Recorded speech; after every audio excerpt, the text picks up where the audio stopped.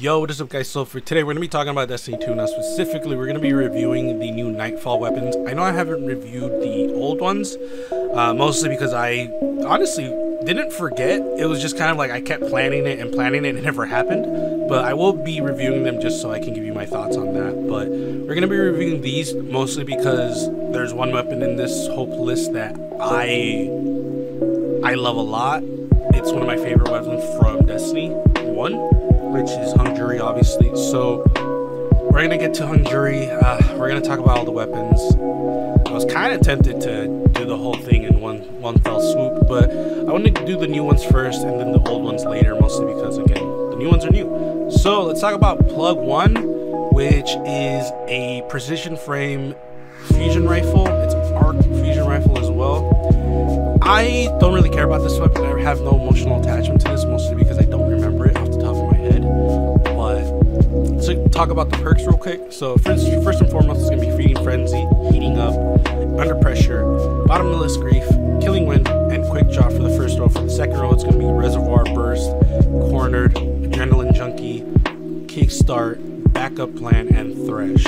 So I actually don't even remember what perks I got on mine. I have one with Quick Draw and Adrenaline Junkie, and I have another one with Cornered and I think Under Pressure, if I remember correctly. I'll have it on the screen right now. I have two of them, if I remember correctly.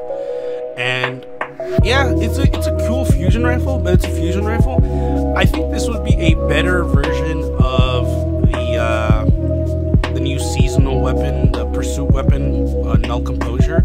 Just because this one does have Reservoir Burst, but it also comes with some other cool ones. Like Bottomless Grief would be pretty cool because it does bump your magazine, on top of like having a battery that gives you more ammo. You could probably get your ammo really high with Reservoir Burst as well. Or you could probably do like Kickstart, which gain bonus damage and charge rate during a slide after sprinting for a short duration, which is pretty cool. I think that's it though. Like, Cornered is not that cool in my opinion. If I could pair this with like Backup Plan, that would be pretty cool, but you can't. Adrenaline Junkie would probably be the other one that you would probably choose. Backup Plan kind of sucks, and Thresh would probably be pretty good for like a Warlock. Actually, no, because this is Arc, so never mind. So for PvP, probably like Killing Wind and Reservoir Burst, or Adrenaline Junkie, or Kickstart actually.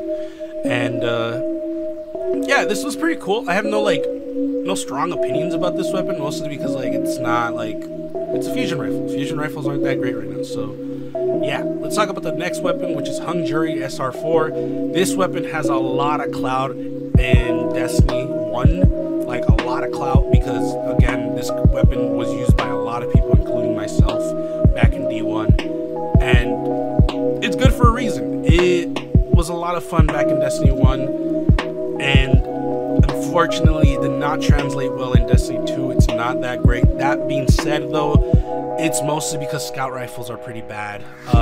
It could be a lot of things. It could be the fact that the weapons just don't have that great of a TTK. It may be the fact that, you know, the maps are really bad. There's not a lot of really long maps. We had a lot of them taken out in Destiny 2, so we don't have a lot of long maps. We usually have just like really short range maps, which is another reason why shotguns and CQC is a really big problem in Destiny 2, because the map design is so bad.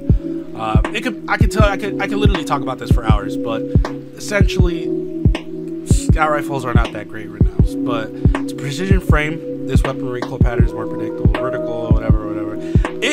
This one hurts me to really review because I have two pairs of this, if I remember correctly. I have one with Moving Target and Explosive Payload. I have one with Bottomless Grief and Explosive Payload, and I have one with Surplus and Box Breathing. That one being probably the PvP God Roll. It's just that this weapon just does not, it's not good. Like, really, like, that's really it, bro. I didn't get one with Firefly, unfortunately, so I'm still gonna go grind for that rapid hit and Firefly hit combo, just because, why not? I was thinking about Subsistence and Firefly. Maybe the explosion does give you more ammo from Subsistence, we'll see. But yeah, let's talk. Okay, so let's talk about the perks now that I'm talking about it. Subsistence, rapid hit, moving target, heating up, bottomless grief, and surplus for the first row. For the second row, it's going to be explosive payload, one for all, firefly, adrenaline junkie, boxed breathing, and wellspring. So again, for PvP, you're going to want boxed breathing with pretty much whatever you want here. Surplus is pretty good because it increases your handling, reload, and stability for each fully charged ability. But I would say like heating up, moving target, rapid hit would be pretty good. For PvE, you're gonna want like subsistence, moving target, or not moving target, I'm sorry. You're gonna want like subsistence, rapid hit. Bottomless brief is pretty good because not only do you get a bump in your magazine, but you also get the increase of like while you're the last living member of your fire team, each final blow refills your magazine. That's pretty cool. Surplus is pretty good as well. Like for the next row, like one for all, firefly, adrenaline junkie. That's it. Like really. So PvP box breathing hands out for sure. But it's just unfortunate that scouts are like shit. They're dog shit. So like, why would you ever use this when you can use literally anything else? Maybe if we get like longer maps and just maps that are like designed for like scout rifles and pretty much that type of range, then yeah, sure, like it'd be cool. But we're never gonna get that because we're in just a close quarters combat type. We're a close quarter type game now, apparently. And for some reason, Bungie doesn't want to make bigger maps, even though that's literally what we need. Like we need variety, and we can talk about that for hours. So yeah, unfortunately, Hung Jury is just dog shit now, and I didn't want it to come back because I knew it was gonna be bad. When I heard it was coming back, I was like, yo, that's cool, until I realized scout rifles are shit, and now I'm just like, great, shadow of its former self, dope. The last one is going to be Uzumi RR4, which is a sniper rifle that is a solar sniper rifle, so it's pretty cool. Adaptive frame, so I don't know how I feel about that yet, considering there's another sniper that has the exact same roles that I want. So first and foremost, let's go through the perks, and then I'll explain my thought process of why I just said that. So, triple tap, clown cartridge, bottomless grief, lead from gold, snapshot sights, and killing wind for the first row. For the second row, it's going to be explosive payload, portable weapon, high impact reserves, adrenaline junkie, demolitionist, and dragonfly. So I ended up getting a triple tap and dragonfly roll, which is the roll that I do not want to get. I want to get triple tap with portable weapon. That is the actual roll that I want. I may go for a triple tap and high impact reserves maybe, but at the end of the day, I'm literally just going to be trying to go for a triple tap and vorpal weapon because that's going to be a really good roll for solo players, which is what I am. But the problem is that Frozen Orbit, which is the Crucible playlist weapon, one of them, that one drops with the exact same roll, triple tap and vorpal weapon. The only difference is that Frozen Orbit is an aggressive, if I remember correctly. Yeah, so Frozen Orbit is an aggressive frame, and it drops with triple tap and vorpal. The only problem is that that list is fucking long. For me to get not only triple tap but vorpal weapon on top of getting a mag that I actually need, like tactical mag or appended mag, if I remember correctly, because I think extended mag doesn't help. Because my whole thought process is I want to get this weapon and at least get 5 bullets in that, so that way I can at least have like 7 or 8 shots without reloading. Uzumi already has 4 rounds in the magazine. That's pretty cool. So if I get tactical mag or appended mag, then I'll have 5, and then with backup mag I'll have 6. My only problem is the fact that the aggressive is going to be doing more damage because it's an aggressive frame. It does more damage. But it's also the fact that do I even want to get like the adept version of the Uzumi, because at that point I think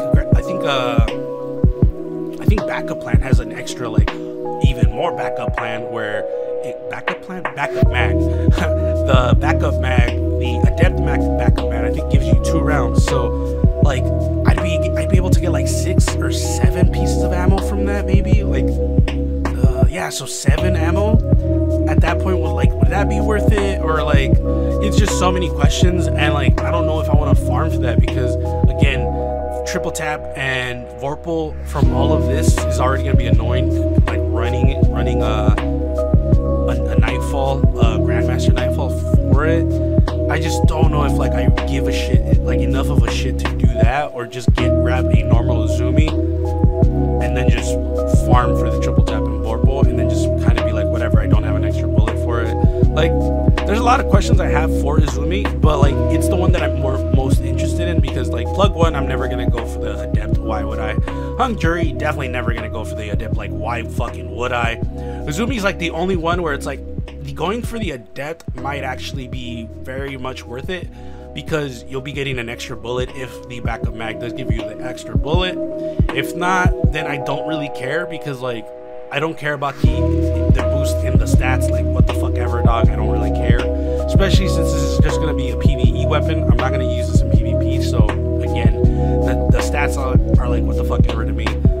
The only reason I'm going for the adept is because of the adept mods, but at the same time, like I don't know, there's so much things that I have to think about before I even try to go for that. But it doesn't even matter, because this week I think it's plug 1, so at that point, whatever. But yeah, unfortunately plug 1 is like decent. It's a decent fusion rifle. I've used it in PvE and it's fine. It's just that fusion rifles need a buff. Hung Jury is bad because scout rifles are bad, so it would be great if this got bumped up, or we got better maps, and or both would be great, honestly.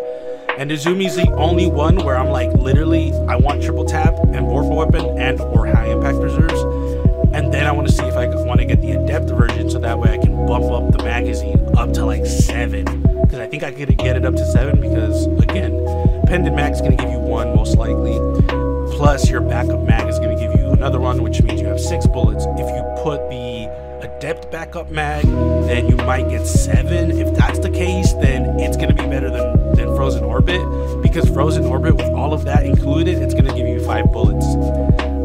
The only difference is that it does more high damage, so at that point I want to see it, if it's even worth it. But yeah, that's my thought process when it comes to this. Let me know your thoughts in the comments below. I appreciate you coming up to this point. If you guys like the video, like, comment, subscribe. It really does help the channel, helps me see what you guys like and what you guys don't like. So I really would appreciate you guys just helping me out there. So be safe, guys. You know what's happening in the world, and I will see you guys later.